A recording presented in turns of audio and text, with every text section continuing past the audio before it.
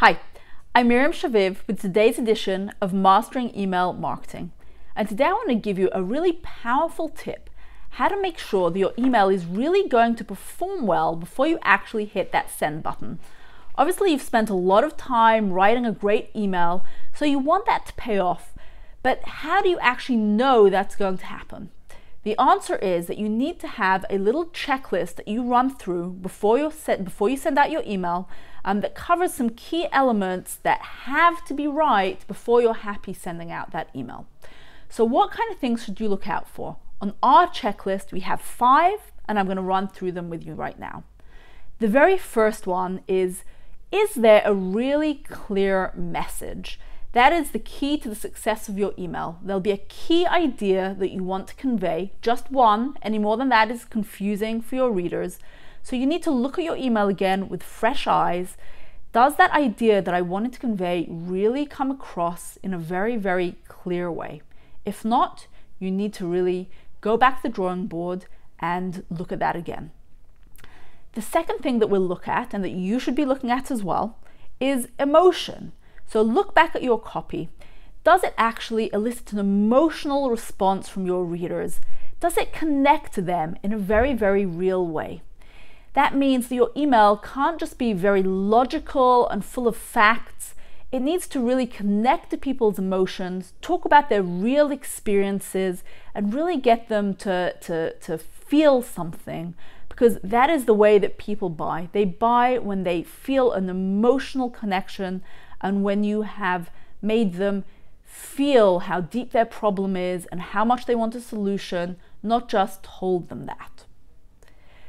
The third thing that we will look at, and that you should be looking at as well, is does the email open and close in a really powerful way? Once people have actually opened your email, you have a matter of about 2 or 3 seconds to really get them interested in what you're saying. Otherwise, they will just close it and go read something else. So you want to go look at the first few lines. Are you telling a really great story? Do you have some kind of amazing fact or some kind of amazing, really interesting statement to start off with? When you do that, people are much more likely to stick with you and to carry on reading. But you also want to look at the end. You don't want it to fizzle out at the end. You really want to end with a bang as well. So look at the opening, look at the end. Are those both really powerful? The fourth thing that you're going to look out for is the flow of your email. Again, read it through with objective eyes. Does it read well? Is there any bits that just stick out a little bit and don't really fit in? Is the grammar right? Are there any typos? You want to make it as easy as possible for people to read this and for it to be a pleasant experience for them. That means looking at the technical aspects as well. How does it flow? How does it read? And making sure that the answer is really, really well. Last but not least, number 5, you want to make sure that there is a really strong call to action on the email. Go back, look again at what you're actually asking your readers to do at the end of the email. You don't want them just to read it and then go off do something else. There will always be another step that you want them to take, whether that is downloading a piece of content, going to look at a landing page, maybe it's even watching a video, contacting you, booking some kind of strategy session with you.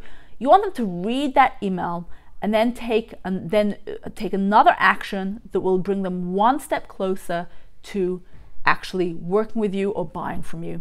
So look at whether there is a call to action, look at how strongly and how well that call to action is conveyed, and make sure that it is as strong as possible, because that is the key to actually getting results from your email. Now, you should have a checklist, as I said. If you work with a team, if you have a team that writes your emails for you, give them the checklist and you use that checklist when you're looking over that copy. But it's really useful as a reminder for yourself as well, as you're writing the email, which bits really need to work in order for this email to help power your business forward. Now, if you would like a little bit of help writing these emails really fast and making sure that they fulfill all 5 of those criteria, then I have an amazing resource for you. It's a free ebook called How to Write High Converting Emails in 10 Minutes or Less. It's got some really powerful tips in there. I've put the address below in the description, so just head over there, grab your free copy of the ebook, and enjoy. And I will be back next week with another edition of Mastering Email Marketing. I'm Miriam Shaviv of Brainstorm Digital. Have a great day.